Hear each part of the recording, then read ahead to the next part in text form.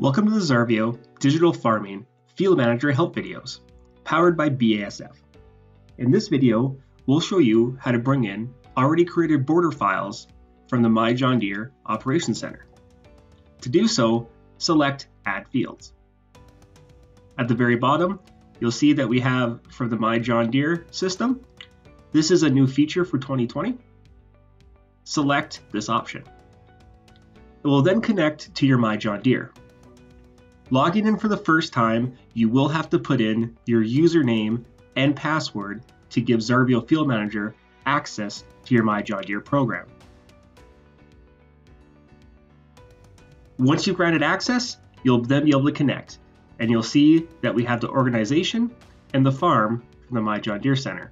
First, select the organization that you wish to pull border files from. Then, select the farm. You'll notice that we have blue check marks beside these fields. This means that these are the fields that we would be importing.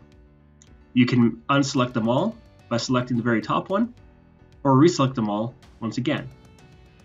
For this demo, I'm just going to bring in a single field. When you have your field selected, select Import Fields. You'll then get a notification telling you that it was imported, and you'll notice the field here on the left-hand side.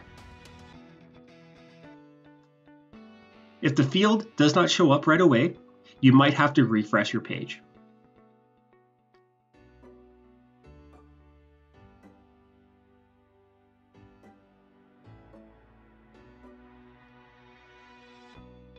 And just like that, we now see that our new field has been bordered and directly put in from MyJohnDeere, and we can now move on to assigning a crop.